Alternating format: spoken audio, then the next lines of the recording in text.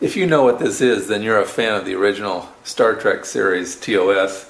This is Mr. Spock's readout from the original series, his computer readout from the main computer. And I've tried to be as detailed as possible. I'll show you some of the changes you can make. For example, if you don't like the colors, but these are the closest colors I can match, at least to my eye and with my monitor and so forth. There are some other things that if you're a true Trekkie, you may notice that these two bars always blink in unison, as do those two bars over there. And that again is true to life on the original series. My guess is the original panel was wired using rotary switches, and they were probably wired in parallel in series to give a random effect. I have not tried to understand what that pattern is and replicate it. These are actually done on a random basis, but again they blink as closely as possible to the original series.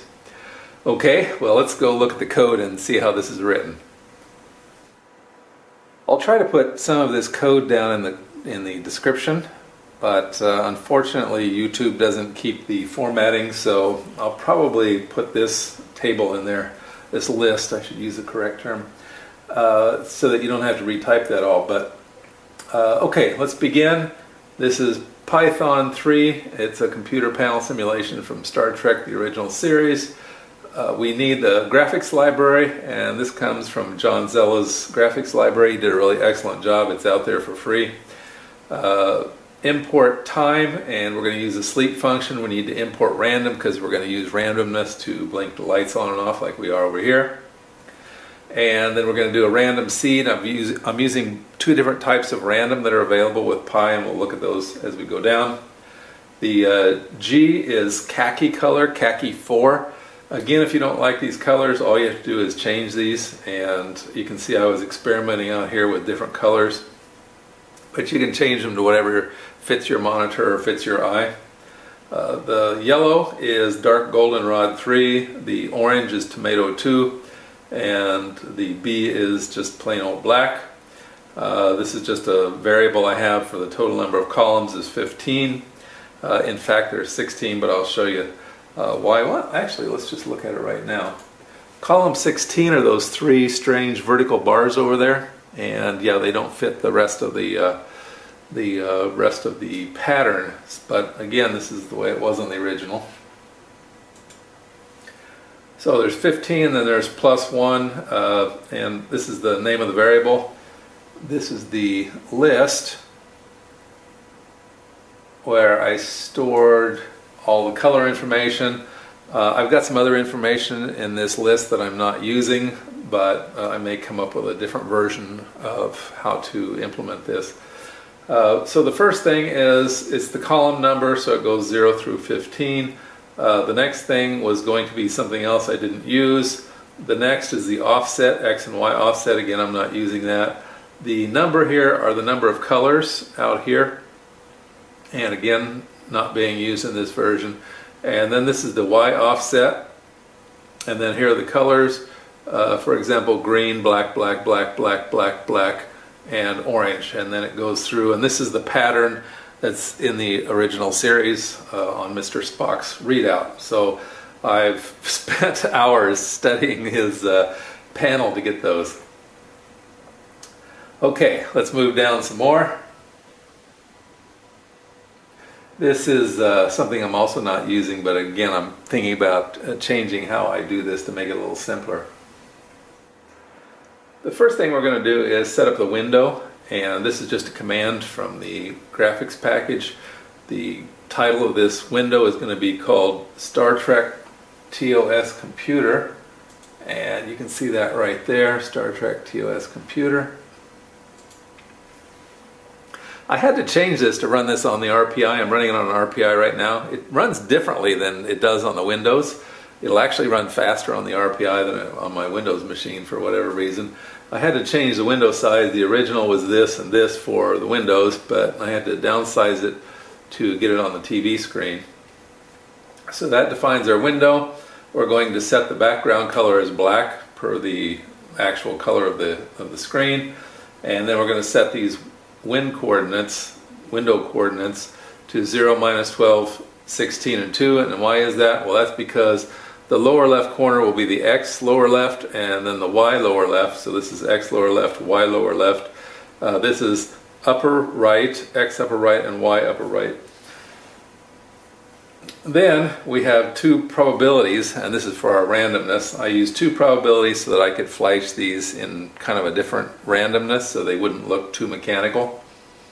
And lights per column, we have 18 lights per column, and we have a list of display items. So all these are called rectangles. There's a command called rectangle, and we're going to create a list of those rectangles and we're going to store it in there. And I call it display for Mr. Spock's display.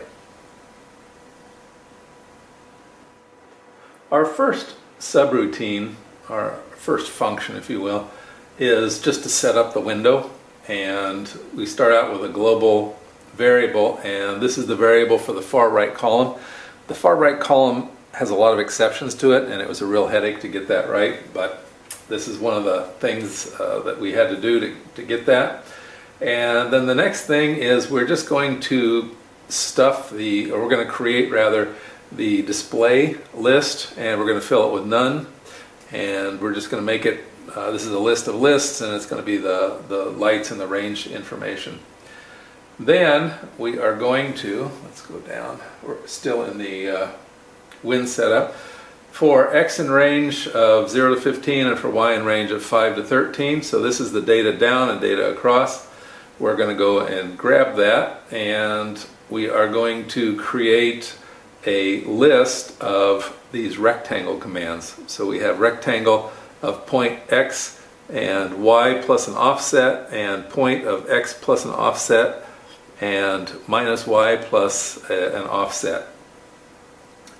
And then we're going to do the same here, and we're going to draw that into the window. And we're going to loop through this. So this is going to create a set of lists that have this rectangle command all filled out and ready to go for us. So that when we run this, it's going to stuff these rectangles onto the window where they're supposed to be. And we're going to grab this. This is again an exception for those three verticals over here.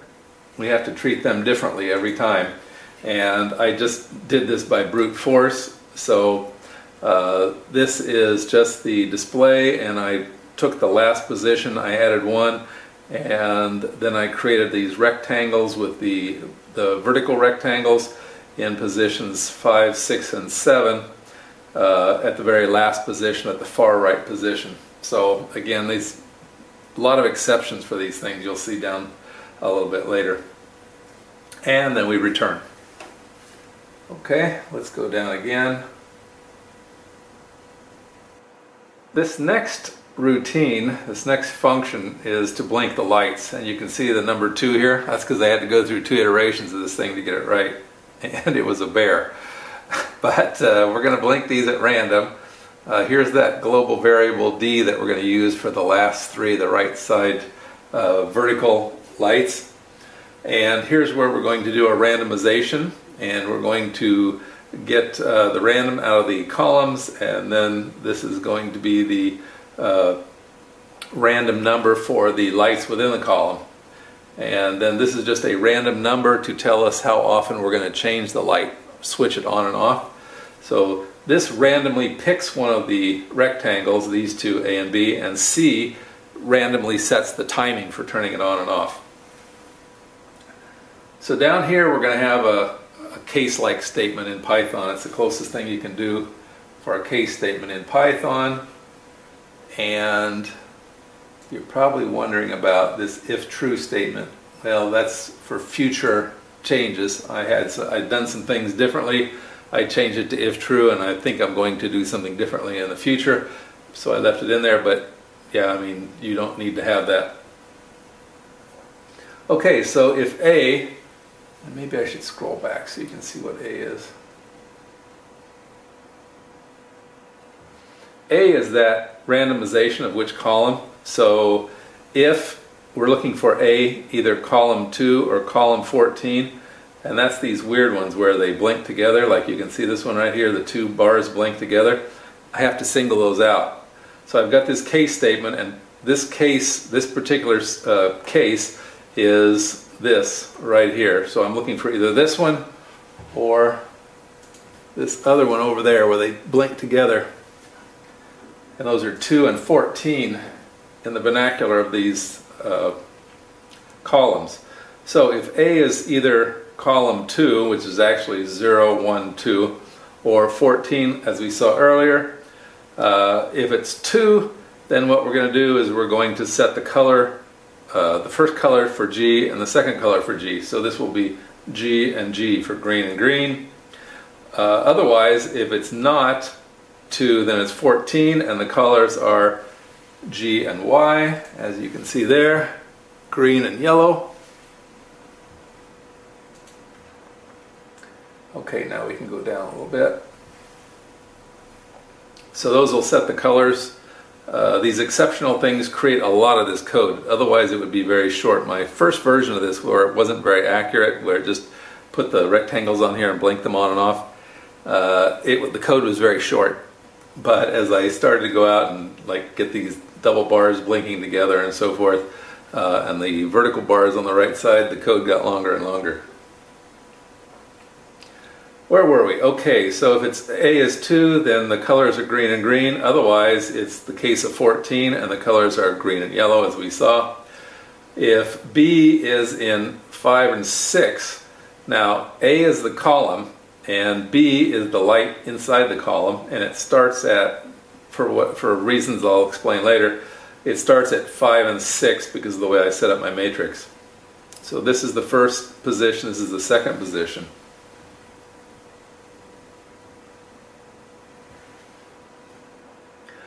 So if B is one of the first two positions, in this case it's exactly this one and this one. If it's 5 and 6, and if the probability of C is greater than probability 1, which I think I have it set to like 0.68 or something, then it's going to execute this. So this is where I randomize the on and off factors. So this, I set the first two bars to black, which turns them off. And you're seeing it happen right now. It's going off and then back on. And this is what's happening right here, is it's randomizing to black. Otherwise, it randomizes back to the original color, which is A and B. And in this case, we set A and B to green and green. Okay, so now I changed the probability. This uses probability 2. And this is for all the other colors, these two colors here. So these two have a different probability than these two down here. And the probability is, I think I set it to 0.8, and it's either black or the original color, and you can see those here and here peeking on the side, doing their thing. So the yellow and orange, and you can see clearly that they're not flashing at the same rate. Okay, let's go down again.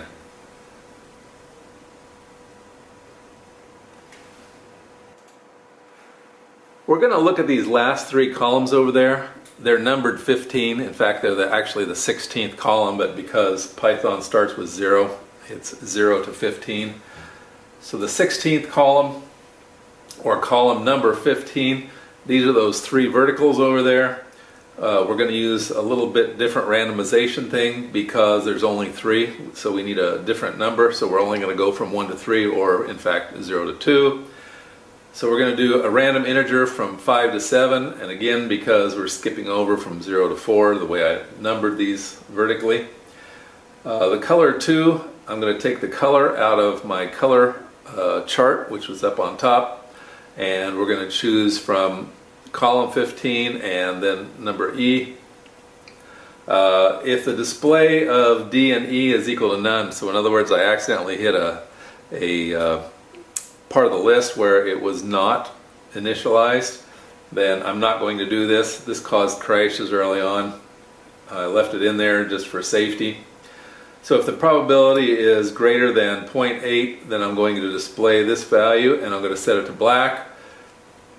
So I'm going to turn it off, and again, we are talking about those three over here, so you can see they're going from black to either orange, yellow, or green.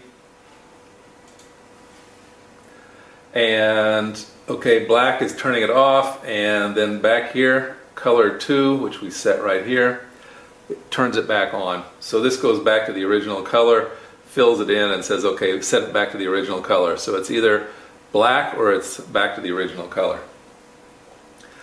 So what we've covered so far is all the exceptions. Here is how to do just the normal things that are not exceptional. We just go and we look at, again, check to make sure that it's not a blank.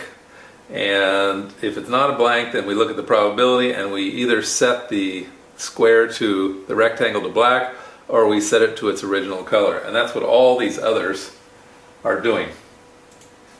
All these ones that are not the exception out here in the middle, these few lines of code right here are handling the lion's share of the rectangles.